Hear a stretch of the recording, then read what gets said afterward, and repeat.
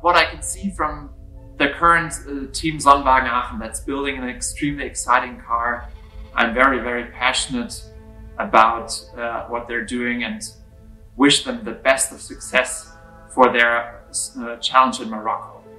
I believe they're building an excellent design and have great chances for going to the podium, and I definitely hope they will win and think that they have a chance of doing so.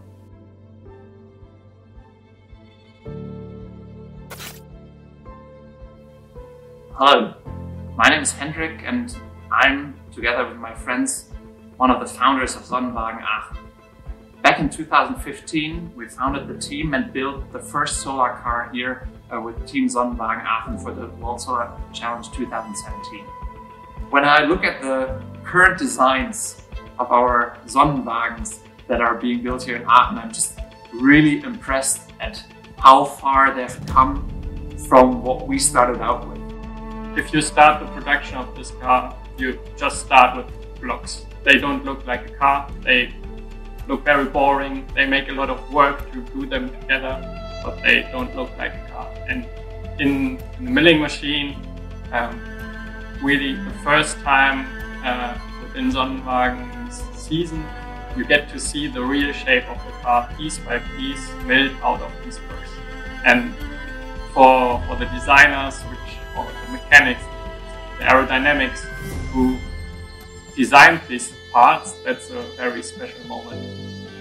So in the process of developing a car like the Sonnenwagen, we use different kind of simulations, CFD simulation, aerodynamics, and structural analysis to get the most efficient car possible.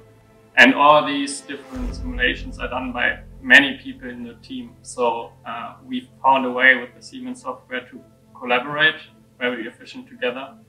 And all the data is gathered in the team center. And from there we can contribute to not only to an efficient car, but also to an efficient work frame kind of. Together with our partners, Structure Engineering and Gamma, we could improve our production quality a lot.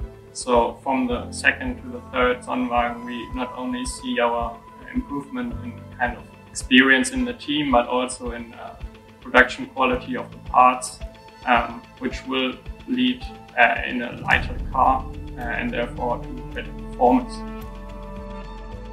All put together, we see now that the development of our car is just a very key factor to winning the race in the end. I mean, it's obvious, but it's so many small steps you have to take to have a good car in the end. And you decide the win of the World Solar Challenge, for example, when the regulations come out and you start to develop the car. That's when you start to win or lose that race in the development. So that's really, really important to us. With all those changing regulations every 2 years, obviously the whole idea of our cars change. If you look at the history of Sonnenwagen, you see two very different shapes in the first two cars.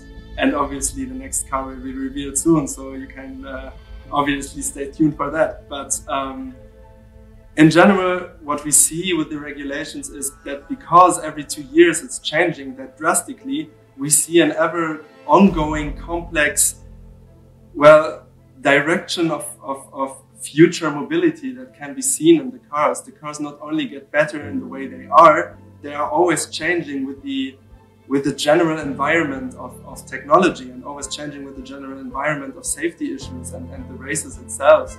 And what we are trying to do is not only to push our personal cars, but to showcase that with our cars, we can maybe see a future mobility that could be for every one of us, that we could see in every city of the globe and maybe see some elements of our Sonnenwagens in personal cars from each and every one of us in 10 years. And that's something that really pushed us.